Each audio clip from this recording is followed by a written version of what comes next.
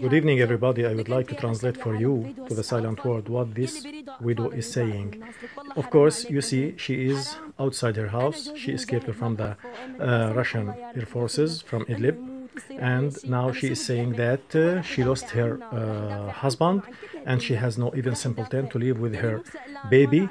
She has no food, she has no shelter, she has nothing to support.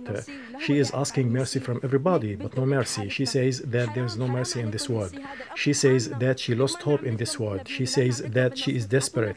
It's better to die. She says that they prefer to die. But there is no death, but they will die because of cold. She asks everybody can help to help, but nobody help. Everybody is silent. The word is silent.